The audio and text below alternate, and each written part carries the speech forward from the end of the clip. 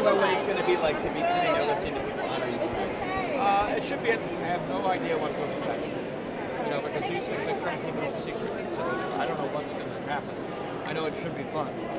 So I'm looking forward to it. A lot of people here just to see you.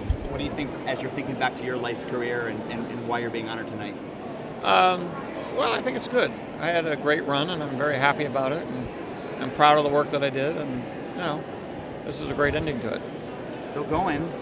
Still going, but now I build museums and do other things. The Disney movie's coming out on the 18th. What's it like to sit back? I'm sure you were involved in some ways, or were you creatively, but what's it like to not be kind of heading the whole thing? It's such a big production. Well, it's you know, it becomes a new experience.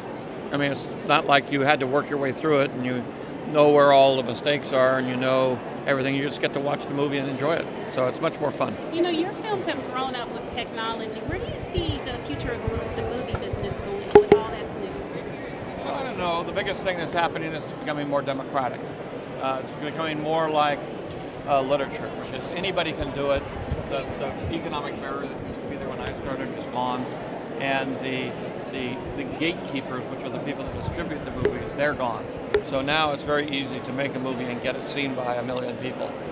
Mr. Lucas, your Ark of the Covenant's at the National Geographic, and your Lucasfilm curators were having a little rumor. They said that there's a rumor that either the Yoda puppet or the Star Wars script is inside. Can you confirm nor deny? I have no idea. George, Lucas, why do you think some years later Star Wars touches every single generation over and over again? Well, I think it's got mythical roots that you know, that are on psychological motifs that relate to everybody and have for thousands of years. When you wrote it and made it, did you have any idea that it would be such a phenomenon like no other? No, we figured it was going to fail.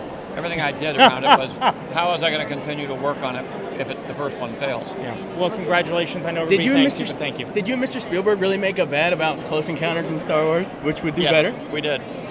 Well, not which would do better. We just traded points. Oh, so you're still cleaning up on that one. Yeah. Thank you, sir. Congratulations.